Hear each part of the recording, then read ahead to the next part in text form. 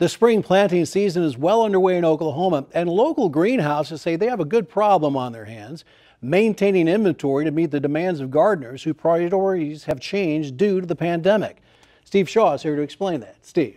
Rich, when the pandemic smacked us over the head just over 2 years ago, massive greenhouses around the state feared they'd be shut down.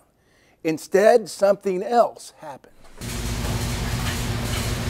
TLC on West Memorial in Oklahoma City is one of those independent centers that sells Guthrie Greenhouse's red dirt plants. TLC also has a second location in northwest Oklahoma City as well. Our spring is like 8 weeks of Black Friday. It's just that crazy around here, and you just got to keep, one day at a time, keep pushing yourself to get through it. So we grow about 50 different varieties of tomatoes. We grow 25 different varieties of peppers. We grow like 10 different varieties of squash, 5 different varieties of cucumbers, and a ton of melons. Yet Manager Brandi Mosley says it's still not enough. Again, because vegetables are so popular. With shortages at the grocery stores and stuff, we had a lot of people that come in and want to grow their own stuff, but we've had so many people get their kids involved now. And so every day we've got a new little kid coming in going, I want a strawberry or I want a tomato or something so I can eat it at home. Tara Gardner and her daughter Gentry drove into TLC from Chandler last week. Mom says the pandemic was a catalyst. I think a lot of people started gardening. We had extra time, we couldn't go places, pick out our own fruits and vegetables, and so this gave us a way to, see what we're growing and have a quality.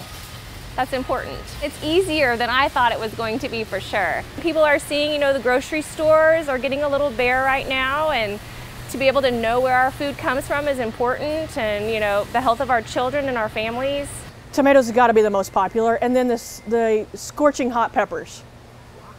I don't know, you can't really eat them, but people come in and ask for the hottest of hot. Do they like to cook with it? They do like to cook with it, or they just want to say that they have it, try to get their buddy to eat it. Mosley says besides veggies, the other most popular plants right now are bubblegum petunias, lantanas, pentas, and angelonia, because they fare better in the Oklahoma summer heat. And speaking of that, she says water only in the early morning or late at night. If you have any water on their foliage anywhere between like 9 and 3 in the afternoon, you can actually scorch the plant from the water being on the foliage.